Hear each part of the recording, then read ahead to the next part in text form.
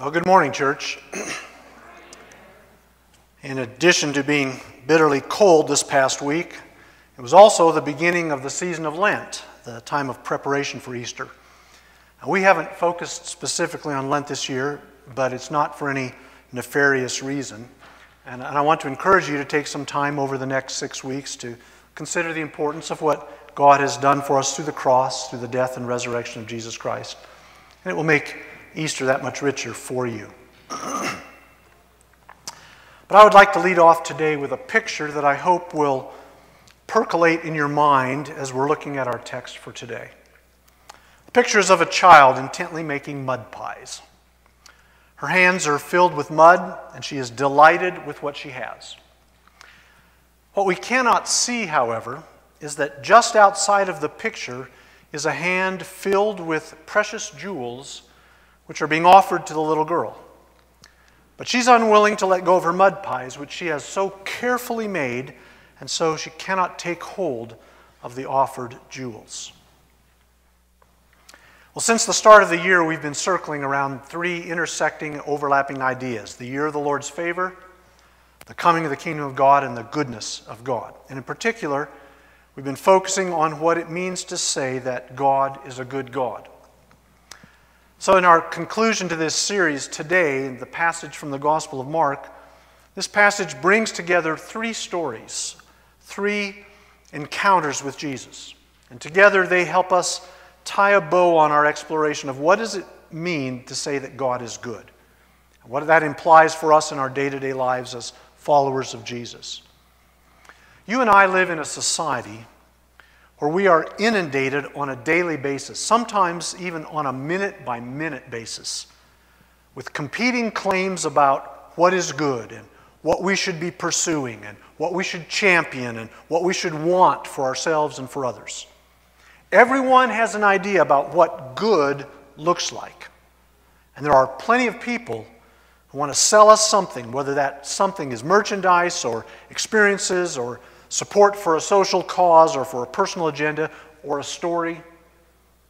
And underneath all of those sales pitches lies an assumption about what is good, what you and I think is good, and what we should think is good, and what we should do to obtain it or to somehow bring it about. And that is why I've titled this sermon, Finding the Truly Good. That's why I think this passage from Mark's Gospel is so pertinent for us today. So let's look at the first encounter. Mark 10:13-16 describes this encounter that involved Jesus, his disciples, and the crowds who were coming to Jesus and bringing their children along. Jesus' fame as a healer and a teacher had spread throughout the land, especially in Galilee, where the bulk of his ministry had happened. And as a result, throngs of people came to hear him. And often they came with the hope of being cured of whatever illness it was that was afflicting them. And they also brought their children with them. Now, the parents weren't forced to take their children with them. Most people lived near or with relatives, so it would have been a simple matter to leave the children with a grandparent or a cousin or even with a neighbor. And then the grown-ups could go off to see the man that people said was a prophet. But these parents wanted something for their children. Something that could help them survive, something that could bring them good in the future. Concern for one's children is pretty normal. Most parents in most cultures would feel the same way. And in the first century, there were plenty of dangers that threatened children. Sickness was ever present, limited medical options. Injuries could cripple a child and make him a beggar. Poverty filled the landscape. Malnutrition was common. Hunger was normal. The mortality rate for children was quite high. And then there's always the possibility of the children just being taken away, sold into slavery, or butchered at the hands of foreign armies. For these parents, Jesus represented a chance that wasn't available anywhere else. If this Jesus was a prophet, if he was a holy man, perhaps he could do something for their children. Perhaps he could pray a prayer or say a blessing or something that would bring God's power, protect them from plague or from injury, from demons, from the Romans. For the disciples, however, the children were an interruption. They were in the way. And the parents who were bringing them to Jesus were causing problems and hindering Jesus from his ministry in the minds of the disciples. Because the disciples did not see the children as inherently valuable, they saw them as consumers of resources, obstacles, disruptions. At best, they were unimportant and irrelevant. But Jesus didn't see the children through those faulty lenses. He loved children. He valued them. He thought they could understand the things of God if you presented them to the kids at their level. And most important of all, they were not to be shoved aside or prevented from hearing about the kingdom of God or how to enter it. Because Jesus' message was not just for the grown-ups. It was for the kids. It belonged to them as well. They needed to hear that God was good. They needed to hear that he had brought the kingdom to them. Then they were welcome to come in. Though, just as for the adults, it would cost them everything. So Jesus rebuked the disciples for rebuking the parents. Let the children come to me, he said. The kingdom of God belongs to them as well as to you. And then he turned all of the disciples' assumptions completely on their heads. Because not only were children welcomed and wanted participants in the kingdom, they were valued members of God's kingdom. They were the perfect example of the only way anyone gets into the kingdom. Jesus says, I tell you, anyone who will not receive the kingdom of God like a little child will never enter it. The disciples, like most adults then and most adults now, for that matter, have been conditioned to think that entering God's kingdom required that they prove themselves worthy of being allowed to come into God's presence. They imagined being measured by God, weighed in a balance with their good deeds on one side and their sins on the other, and they hoped that the good side was weightier, or at least close enough that if God would just put his finger on it just a little bit, maybe that would be enough to get in. We still think that way. That's why you see all the cartoons about Peter at the gate of heaven. This one, a little different, but it's worth seeing anyway. You see the cartoons, Peter's at the gate, there's this long line of people waiting to be processed, like they're standing in line at the airport to go through TSA. They want to be granted their access, wait for all their paperwork to be processed. But Jesus spoke about receiving the kingdom.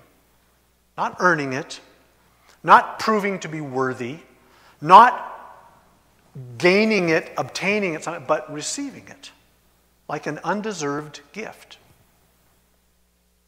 See, unless they've been exceedingly damaged by their parents or others, or they've been taught otherwise, kids don't normally think of presents as something that they have to earn. They don't assume that they must exchange something for the gift that is offered to them. If you give a kid a gift, she assumes she can have it. She'll take it. And that's the way it is with the kingdom of God, Jesus says.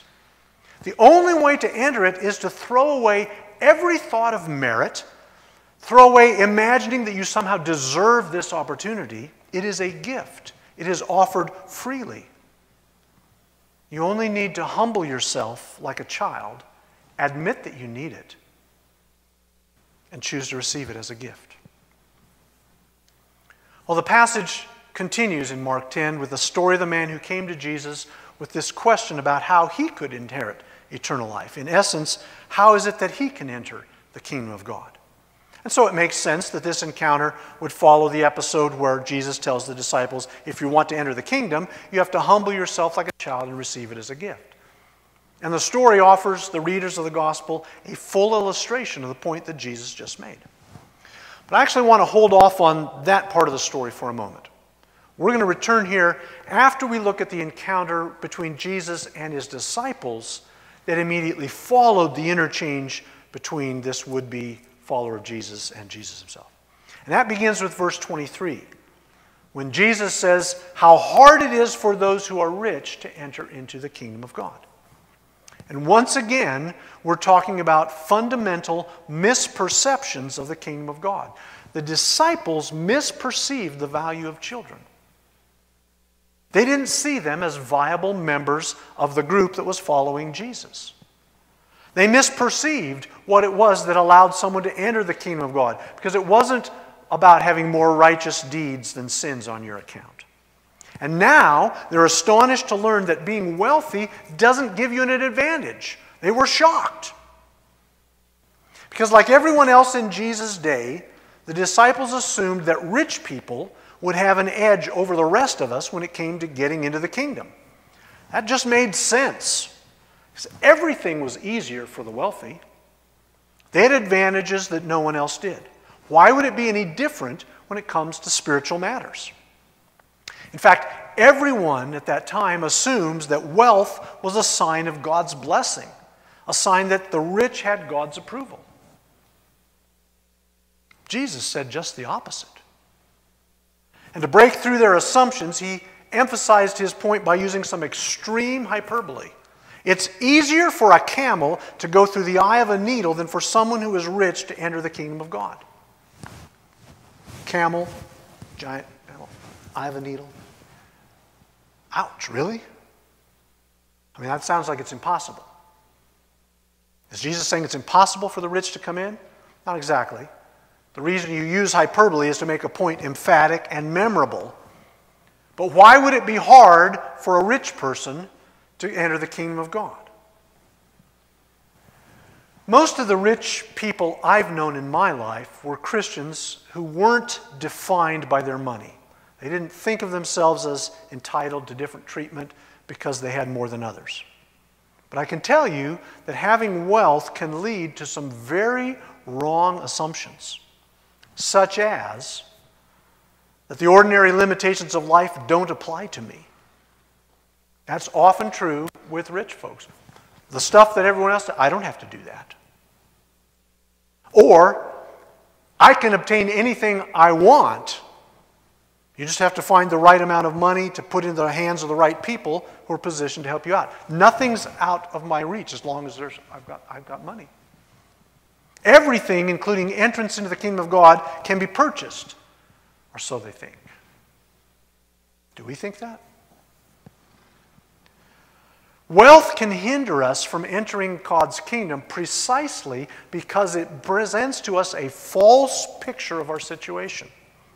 If we have money, however much we imagine is necessary to be wealthy, and typically what we think rich means, rich is someone who has more money than me, however much I have.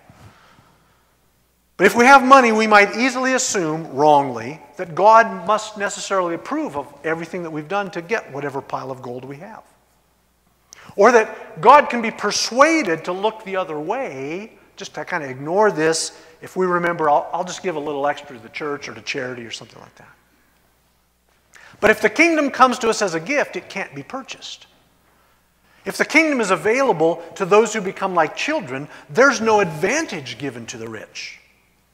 If the kingdom isn't based on my accomplishments or my list of good deeds, then Tevye's dream of all the things he could do if he were a wealthy man makes a nice song and a great musical, but it's completely irrelevant when it comes to entering the kingdom of God. And the disciples needed to understand that the ordinary ways of thinking in this world had nothing to do with the kingdom of God. Living under God's rule wasn't the same as living under the laws of commerce or the customs of patronage or social status. The advantages that the wealthy had in every other circumstance in life did not move them to the front of the line when it came to knowing God or following God's ways. The things that gave you status and privilege in this world didn't matter at all in God's kingdom, because the first will be last and the last first. And that brings us to the crucial encounter in the middle of this passage. Because the man in the story is pictured as very devout and very earnest. He comes running to Jesus, prostrates himself before him. Now that's out of the ordinary, particularly for someone who is rich. And we learn at the end of this little story that he has great wealth. But he's eager to ask his question. He seems intently interested in spiritual things. What he wants to know is, how can I inherit eternal life? That question itself points to someone who is very aware of God, very aware of the reality of sin and death, very aware that he's going to meet God in the judgment day. He's very aware that after his death he will answer for his life. He's very aware, and he wants to prepare for that judgment. How do I enter into eternal life after I face judgment with God?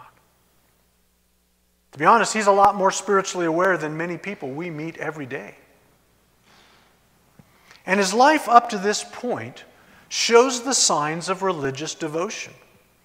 He claims that he has kept the commandments of the law since he was a boy. Now, that little phrase is a reference to the Jewish tradition we now know as bar mitzvah. Bar mitzvah means the son of the commandment.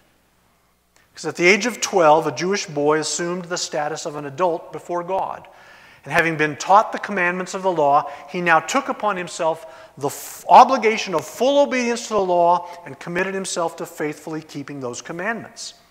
And this young man had done all that he knew to do since the age of 12, when he'd become an adult according to the culture and the traditions of the law. His piety was not hypocritical. It wasn't feigned. It was genuine. He thought he had done everything he could. But there was something in his question that betrayed a more unsettled heart than his outward appearance suggested. He's uncertain about his status before God. He is seeking affirmation from this notable rabbi who appears to have God's approval. Now, there's no question in his own mind of his devotion or of his commitment to follow in the traditions of the elders. His desire to be righteous has led him to a life of strict observance of the commandments of the Mosaic Law. But his question reveals two problems.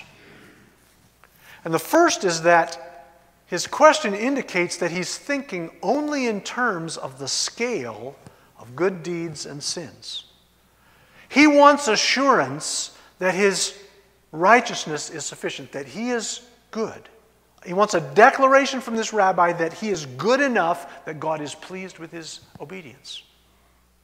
He does not doubt that his life of devotion has been marked by God and seen to be good. He only asks because he doesn't know if he's done enough. Do his good deeds outweigh his sins? Is there something that he's omitted? Is there something he's inadvertently forgotten? What has he left on the heavenly checklist that he must cross off before he dies? Good teacher, what must I do? Well, Jesus took his question seriously. He gave him a straight answer. He pointed to the very heart of the Mosaic Law, the Ten Commandments. And when he heard the young man's answer that he had done all of this since he was a boy, something in his voice grabbed Jesus' attention. And Jesus looked at him. And Mark says he loved him. There was something in the young man's sincerity and his intensity, his genuineness, his courage perhaps, his willingness to humble himself, something that drew out Jesus' compassion. Jesus felt a love for him that wasn't just generic. It wasn't just God loves everybody. It wasn't ordinary. There was something special he felt for this man. A possibility of who this young guy could be. Something that Jesus could see. Something that excited him. Jesus wanted this guy to be one of the team. He wanted him to be one of the boys. He loved him. He wanted him to be a disciple. And so Jesus offered him a place at the table. He offered him an open door into the very thing that the young man had requested. A way to inherit eternal life. Jesus loved him. Saw something that the man couldn't see himself. Because not only could he see what he might become, Jesus saw the chains around this man's heart that were forged out of his wealth.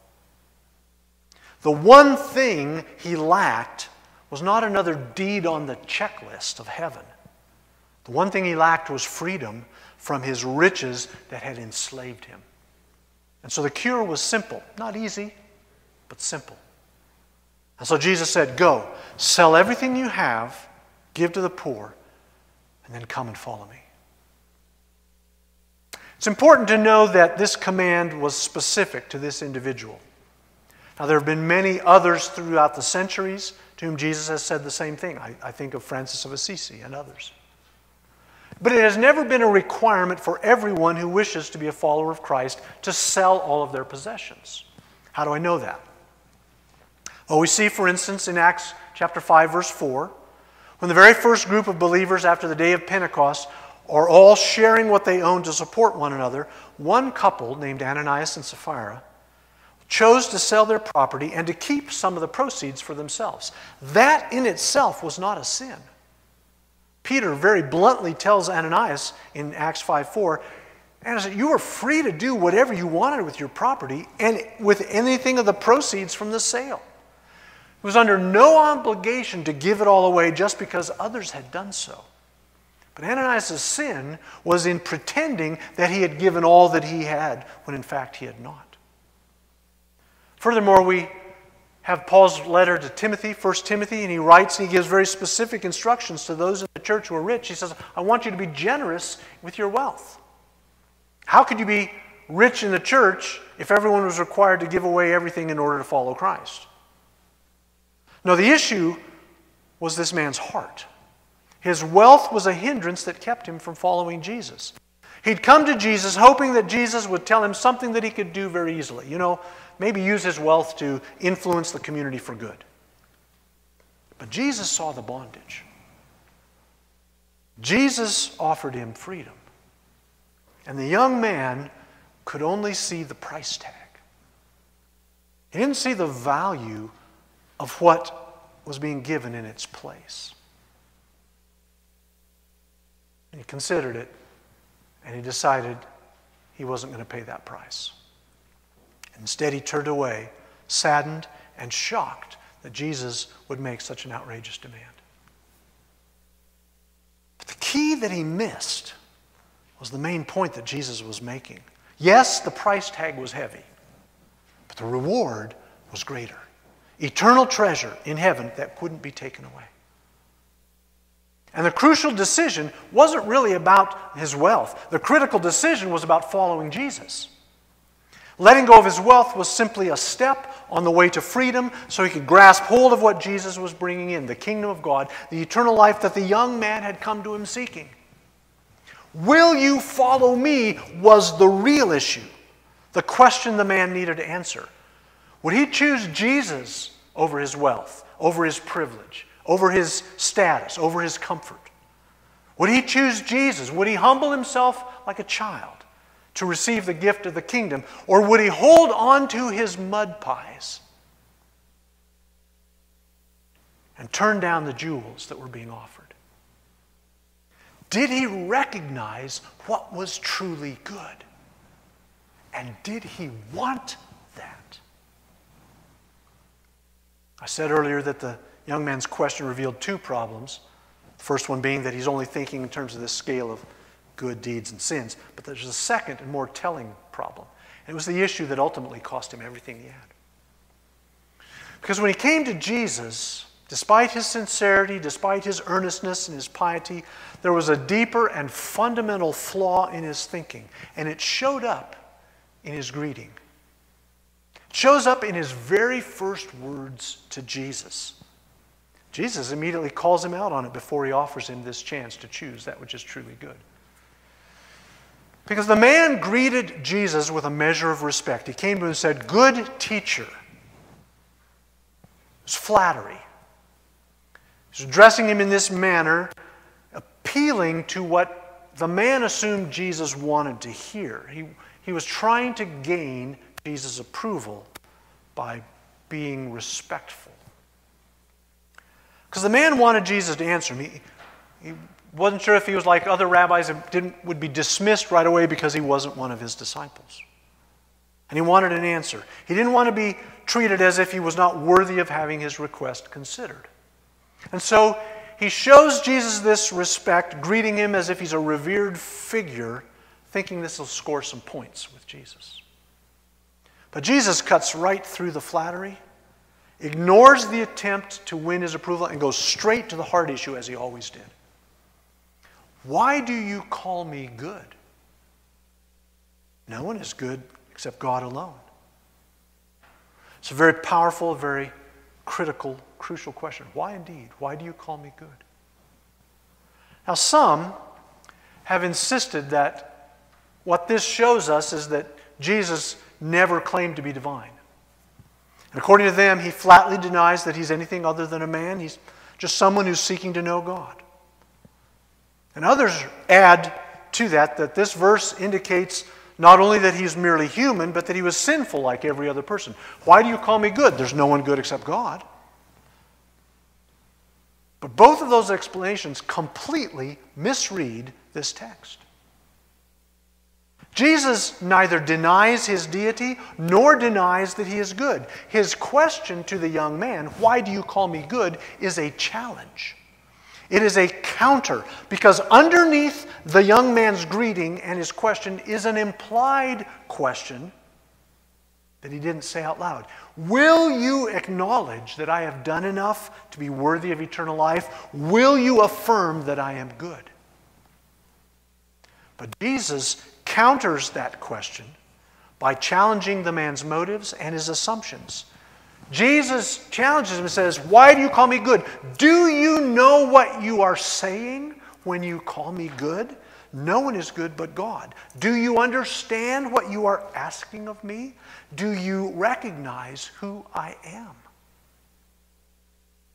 See, the second of the man's problems was really the deeper, the more critical issue. He'd approached Jesus as if Jesus was a teacher, someone with an opinion that he probably should consider.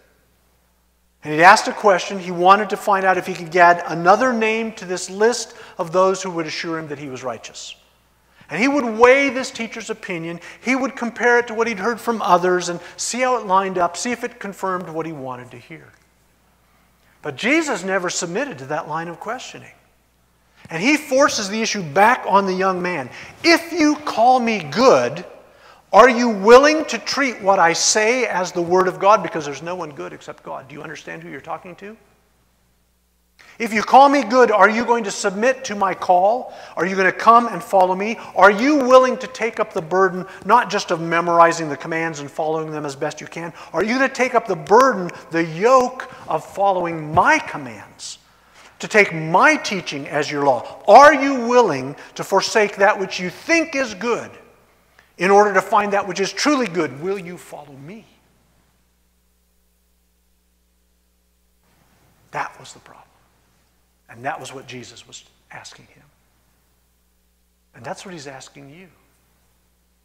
Do you understand that God's love for you is personal? It's not generic. He has a special love for you. He sees what you can't see. Do you understand that salvation, eternal life, entrance into the kingdom of God, that it's a gift? You can't earn it. You can't barter for it. You can't do enough good to be worthy of it. You can't talk your way into it. All you can do is humble yourself, admit your need, and receive it. Do you realize today that what you're hungry for is what is truly good? God's what you've been looking for. The relationship with God is what you've been looking for. And it only comes through Jesus Christ. Why? Because he's God who's come to us, who showed us what God is like, who demonstrated what God is, who God is, and his love for us. He's the only one who's truly good. Are you still thinking that Jesus is someone whose opinion you ought to check out? Someone you'd sort of consult with to see if you like what he has to say? Or have you come to the point of recognizing that he is the only one who knows what he's talking about? And that his word is absolute and supreme. It's not negotiable. Do you understand that you ignore him at your peril? Jesus says, will you surrender? Not, will you listen and decide if you like what I say or not? He never offers that option to anyone. Come follow me is an invitation. It's also a command. The invitation to find what is truly good, the command, if you want to find me, this is the only way. You surrender and you follow.